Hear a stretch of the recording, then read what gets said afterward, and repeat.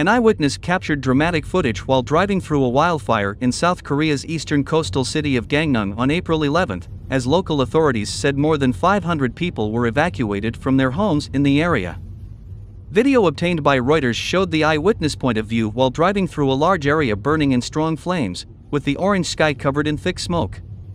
The blaze, which started at around 8:30 a.m. local time in Gangneung, was mostly extinguished as of 4:30 p.m., after consuming 170 hectares of land and prompting the evacuation of some 550 residents in the city of more than 200,000 people, the Korea Forest Service said.